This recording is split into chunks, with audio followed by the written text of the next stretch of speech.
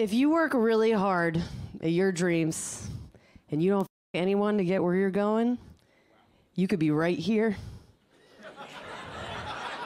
This could be you. It makes sense, though. My biggest comedy credit is I run a comedy club at Burning Man. Do you know what Burning Man is? You ever had periods in a dust storm?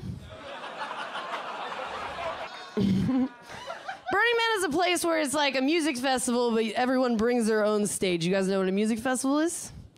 That's where you go to take drugs and look for your friends for 8 hours.